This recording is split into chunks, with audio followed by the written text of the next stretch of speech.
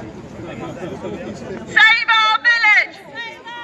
Protect our children! Protect our families!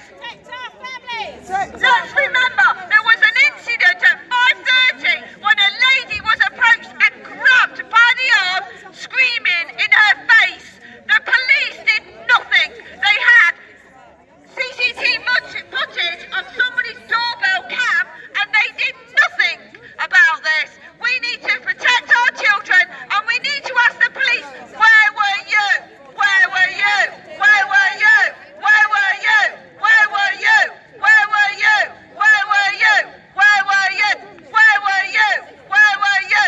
We need to save our village and we're not having this. We are a small village. We need to save our village. We have a village of approximately 4,200 people.